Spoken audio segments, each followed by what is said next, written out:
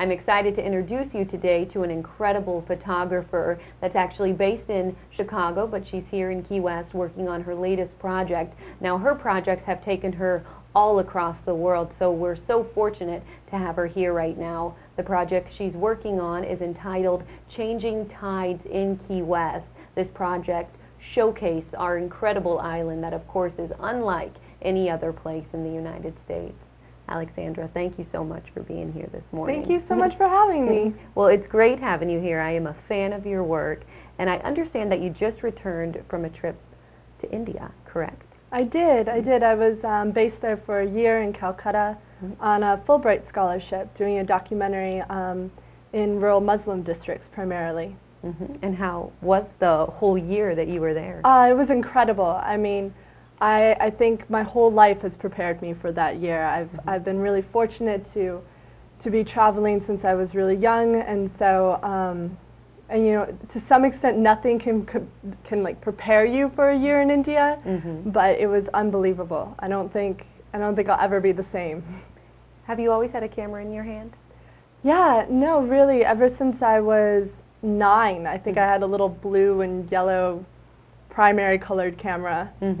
So you've been ready for this, like you said, always. I've never wanted to be anything else in my life. Like, I always knew what I wanted to be. Let's talk about your project, Changing Tides in Key West. How did this all come about?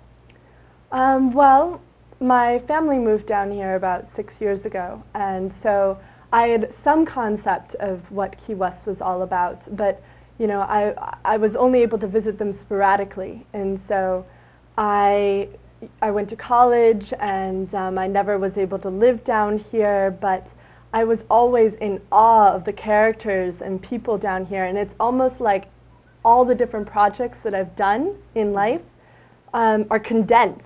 All the people are condensed here on this 2-mile by 4-mile island, so it just seemed like a natural progression in my career to go get the credibility abroad and go live and establish myself, and then come back here to Key West and bring those skills to this community. Okay, now what is your goal with this project, Changing Tides in Key West? I really want to depict all the people that are here, and because I feel like when I talk to people about Key West, they talk about it as a tourist destination, the gorgeous sunsets or the debauchery on Duval Street, you know.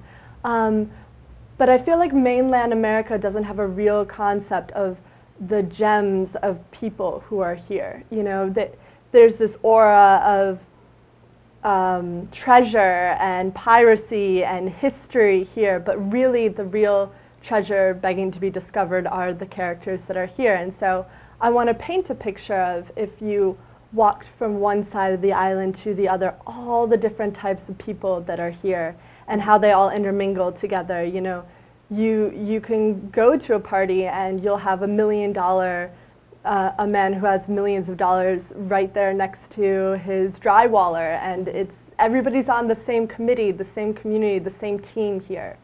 It's something, isn't it? It's unbelievable. Now, who are some of the characters? Like, tell me a character that comes to mind right away of someone you've met down here. Michelangelo. Michelangelo is a 93-year-old man who lives out of his yellow bus.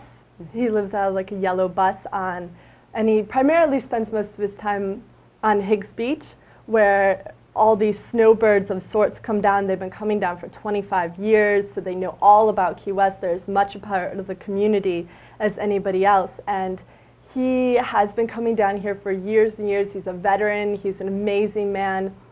And he's really dear to me now because he actually tells people about Changing Tides in Key West. He collects little business cards for me and tells people about me, connects me with different photographers. And he's just, his stories are unbelievable, why he came here, why he stays, what draws him to this island. And so many people are like that. You know, if you're sitting next to somebody on a bench, everybody has a story. Right, everybody has a story, they just need it to be told, For sure. right? Exactly. And well, I'm trying to let other people tell me their story. You know, it's not about my projections of what Key West is. It's yeah, it's all about the people here. When are we going to be able to see the final project? Hopefully in 5 months. In 5 months, I'm going to be having an exhibition at Studios of Key West, and then I'm hoping to apply for a grant and publish a book, because it's, as you might imagine, with all the different subcultures in Key West, there's it's kind of an extensive project at this point. You could probably fill mini books, right? With Right, everything you're gonna I know. You could just spend, you could just be at the Hogfish and do a whole project on that place alone. Absolutely. Any chance of you coming back down the road? To Key West?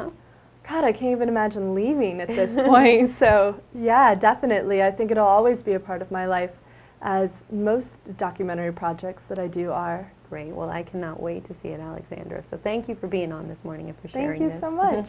I'm going to take a quick break right now, but I'll be right back after these messages. Don't go away.